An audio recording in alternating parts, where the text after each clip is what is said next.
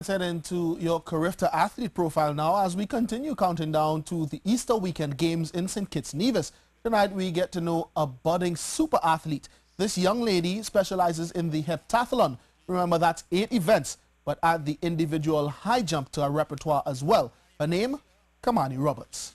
Brought to you by Lake Asphalt of Trinidad and Tobago 1978 Limited and the Division of Education, Youth Affairs and Sport, Tobago House of Assembly, committed to the development of its people.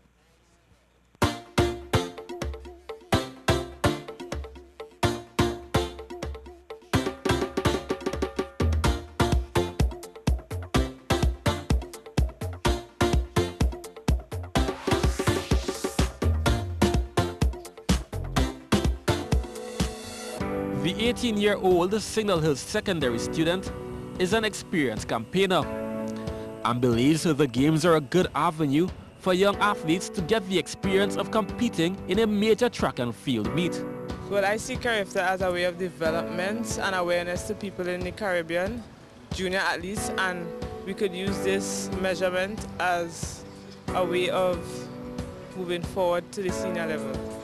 She says her goal is to improve on her performances from last year's games in Martinique.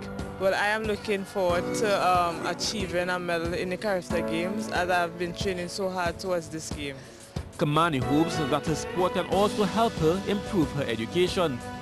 I would like to use track and field as a way of getting a scholarship, and it's pretty more easier to get a scholarship through track and field and education. And like most of her fellow athletes, she has a passion for music.